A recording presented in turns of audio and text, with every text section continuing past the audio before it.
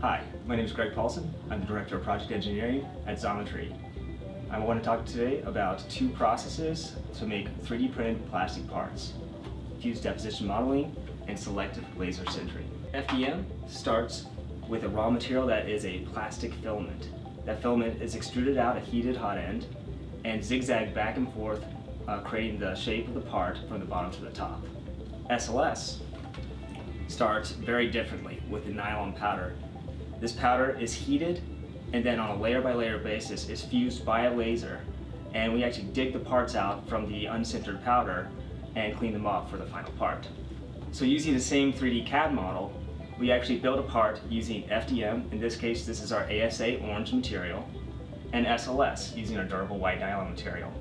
Geometrically they're identical, and mechanically they're very strong and stiff. The way they're made may change the way that you use them for application.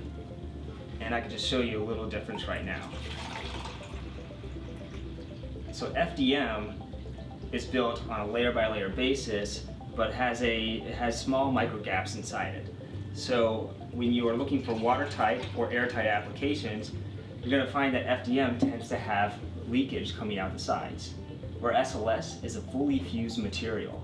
So if you're using this for anything that has either water or airtight applications, you're not going to find any leakage, and it may be better suited for that process.